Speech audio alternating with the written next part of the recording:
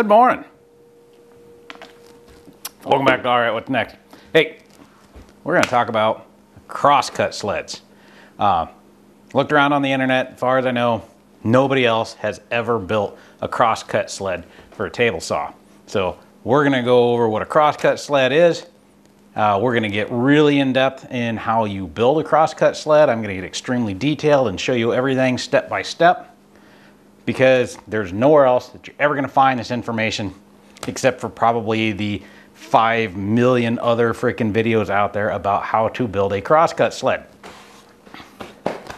If you type in crosscut sled on YouTube, you're going to come up with probably more fucking choices than you're ever going to fucking be able to watch in a lifetime. So naturally I got to build, or I have to make a video on how to build a crosscut sled.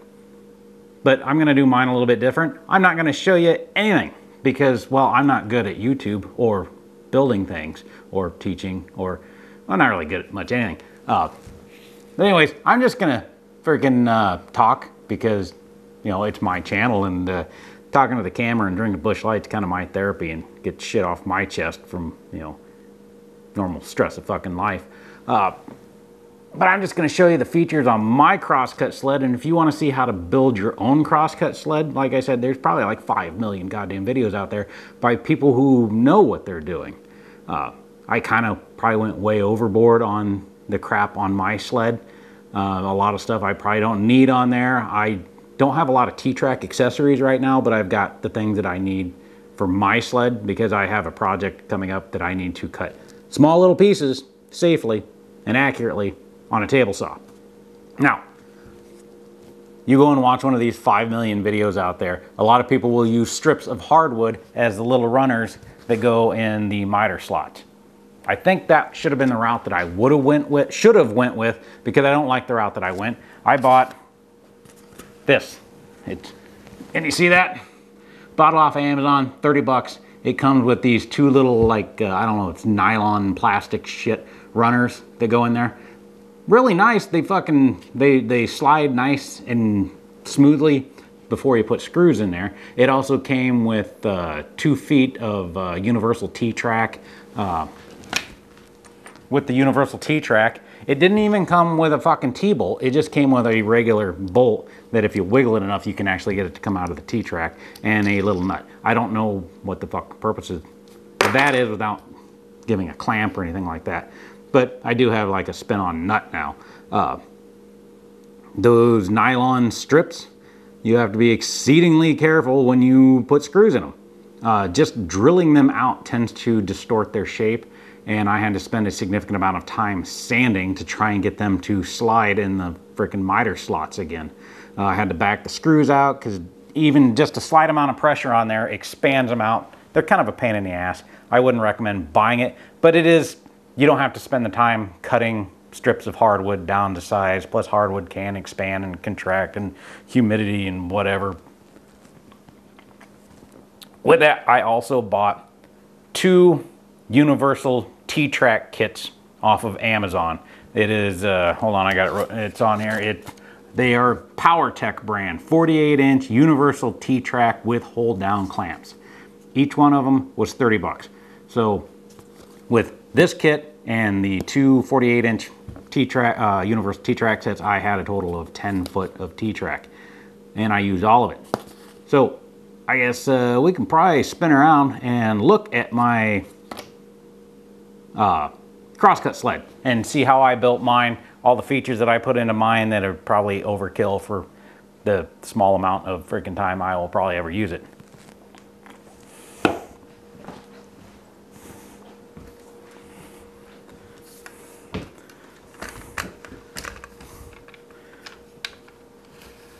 I should probably edit this part out, but I ain't gonna, because editing sucks ass. Let's see, what's the best? All right. Right about there. That looks pretty good.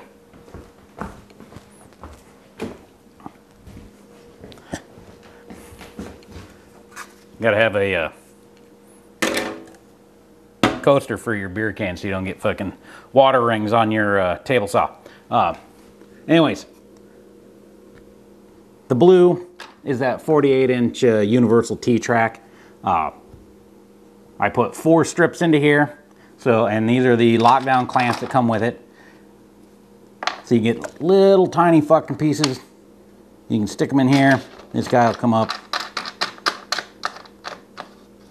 Lock it down. So now I can safely cut these tiny little things. I got the T-track that came with it is inside of here. Didn't come with the Crosscut sled. That came with that DIY fucking strips. The gray stuff is in here. I think I cut the fucking dado too high for this one because my stop sits too high. I needed to drop it down like 3/4 of an inch. It still works except for little tiny things like that. And I can probably either make an extension for this or buy a different one because this came with my precision miter gauge. If you didn't even watch that video, you know, the precision miter gauge review by a moron or whatever the fuck it was called. This will go back onto that miter gauge and I'll get a different one for this one, hopefully with a little bit longer of a stop. This, I had 2 extra pieces of T-track and I screwed it to the top here because, well, I had extra fucking T-track. Did I need it? I have no idea what I'm ever going to use this for, but you know what the fuck. Screw it on there. So now if I can find an accessory that'll go on there, I got something to put it in there. I didn't make mine out of Baltic birch plywood that apparently everybody else that I've seen videos do, because Menards wanted like $90 for a sheet of Baltic birch. This, I don't remember, I think it was maple plywood or something, but it's like a 10-layer freaking plywood. It's really nice, and it was only 65 bucks, and it lays down flat. The only thing that I noticed, I glued together 2 sheets up here for the front fence. I was gonna do a single piece back here for the back fence, but it had a bit of a bow to it. So I cut another piece and I freaking doubled it up and glued it onto here. But I did split the edge right here, so I gotta squirt some glue in here and clamp that together. Now, let's lift this out of here and I'll show you them little strips. See these little guys right here? They're made out of some weird fucking plastic. And if you put the screws in slightly too tight, they expand out and you can't get the damn thing to slide. When I drilled the holes and I countersunk these things, it expanded out. I couldn't get it to slide. I had to do a significant amount of sanding on these things just to get it to slide. I do have a container of Minwax paste wax coming that I'll wax the whole underside of this thing. That will make it slide significantly easier because it still has somewhat difficult resistance. It's not bad, but with the paste wax, this thing will slide way fucking easier. Now, time-wise, my dad helped me build it. I cut all the pieces out initially before he came up. So it took me probably a half an hour to total time to cut the pieces out and then glue up the front and rear fences. So there's about a half an hour. And then when Dad and I worked on it, I think 3 hours total. Now, a good portion of that was trying to figure out the dado stack because it's a fairly new saw. It's a brand new set of freaking dados. I personally have never actually used a dado stack because all that I've ever used in my life was just little tiny fucking tabletop contractor grade shit saws that a dado stack won't fit on. So this is my first time trying to figure out a dado stack. Plus it's a saw stop, so not only you're changing a blade, but you also have to change out the safety brake in there, which was, it wasn't bad. It's pretty easy to freaking change out. Maybe I'll do a video and show you how to do that.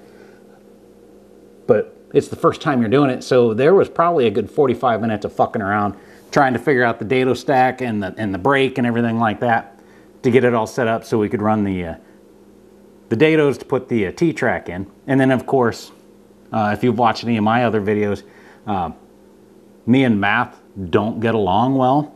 So when I freaking put in the dado stack, I built the dado stack for the thickness of the T-track, not the width of the T-track. So I had to take it back apart and rebuild the dado stack to get it 3/4 of the width instead of 3/8 of an inch. Plus, on top of that, the first time you use a dado stack in a saw, it comes with the table insert, and you have to run the blade up through the table insert, and that's kind of a scary fucking process, and little shards of plastic freaking went everywhere. But anyways, this is my freaking Crosscut sled. It's the first real like accessory I've built for a table saw. I've built a Crosscut sled before for a contractor grade little shit fucking saw. Nearly cut the end of my thumb off because all that I had was the back fence. I didn't have this little safety block back here to let you know that your fingers aren't supposed to be anywhere near this area. Plus it was significantly smaller. It was only like this big. So I grabbed a hold of it and I ran it through, and I literally missed the end of my thumb by probably less than a 1/16 of an inch. Made me pee a little. I was like, oh fuck, there's a blade right there. This one shouldn't be a problem because your hands generally are going to be clear the fuck out here. Now I got to find storage for it. Because I don't know how it happened, but I have a lot of stuff. My shop is full. Thing I found out about building a shop is it's not big enough. When you first have it, it's like, holy shit, this is like the greatest thing ever. And then after you had a couple of years, it's like, I should have built this shop bigger. There's another friggin' 8 foot that way. On the other side of that wall, I'm going, kicking myself in the ass that I didn't extend this shop all the way out to that outside wall. Because that side over there, if you watched when I did the explosion-proof fan install for my spray booth, you've seen what that side looks like over there. It's like a fucking horror movie mess out there. It needs to be redone, reorganized.